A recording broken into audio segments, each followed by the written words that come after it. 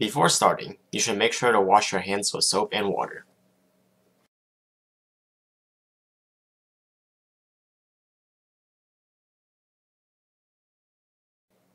Preheat the oven to 375 degrees Fahrenheit.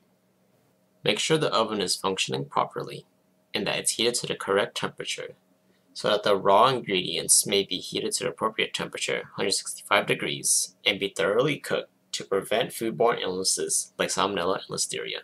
In a large bowl, add 3 cups of all-purpose flour, 1 teaspoon salt, 1 teaspoon baking soda, 2 teaspoons baking powder, 2 teaspoons of cinnamon, and 1 teaspoon of pumpkin spice and mix. In a separate bowl, add 2 cups of granulated sugar, 2 cups solid pack pumpkin, 1 cup canola oil, 3 large eggs, and 2 teaspoons of vanilla extract. Beat until just blended.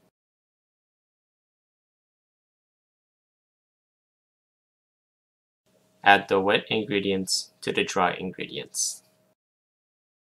Stir until just moistened. Paper line or grease the muffin cups. Spoon the batter into the prepared muffin cups, filling about 3/4 full.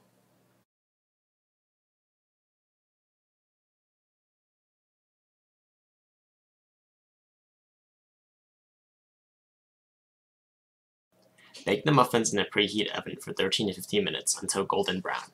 The muffins are cooked by convection through a circulation of air within the oven. The muffins leaven through the chemical leavening agent baking powder that is activated first during the mixing process, then once again in the oven by heat.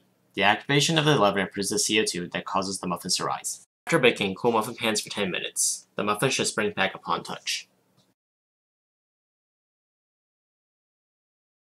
The muffins should be stored within 2 hours in a closed container and can be left at room temperature for up to 3 days.